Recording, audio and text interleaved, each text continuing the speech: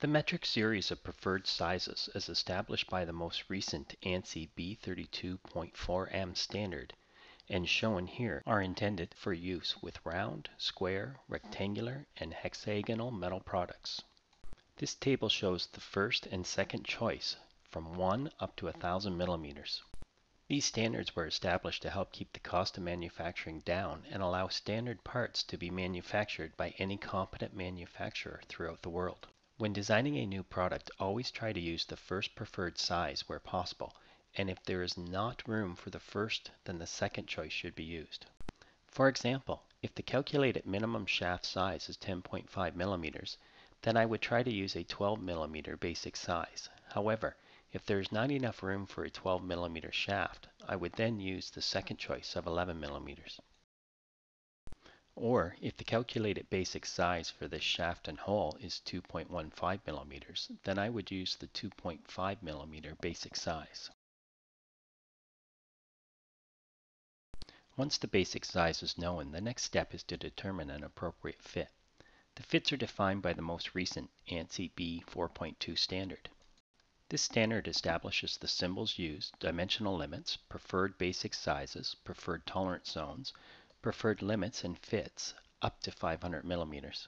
As with the inch system, these are not limited to holes and shafts but can be applied to any situation where there is a space contained by two parallel faces, such as a slot. The International Tolerance Grades, or IT grades as they are also known, establish the size or magnitude of the tolerance zone, which is the allowed variation in the part size. These grades are expressed as numbers and are always prefixed by the capital letters IT, such as IT6 or IT9. The smaller the number, the smaller the tolerance zone. Tolerance position letters such as a capital G or a small s establish the position or deviation of the tolerance zone relative to the basic size. These fundamental deviations use capital letters to represent the hole, such as H, and small letters to represent the shaft, such as a P. When working with slots, the slot or keyway is the equivalent to the hole, and the key is the shaft equivalent. Together, the letter and number describe the tolerance zone for the part as well as the tolerance position. These charts provide a graphical representation of the preferred fits for the shaft and hole base systems. Notice the basic size is the minimum hole size for a hole base fit, and the tolerance is applied to allow the hole to be larger than the basic size.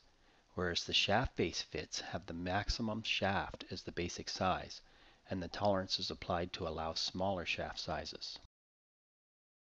The hole base system is the preferred system to use, but when a common shaft meets with multiple holes, a shaft base system should be used. The first choice or preferred hole and shaft base fits are shown in this chart.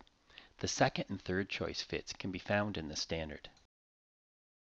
The fit chosen should correspond to the described function. For example, the wheel and corresponding shaft shown here should use a clearance fit based on the hole base system.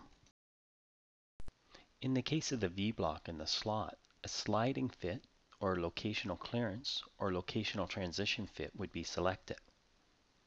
But where the base and support plate meet, a transition or interference fit might be a better choice.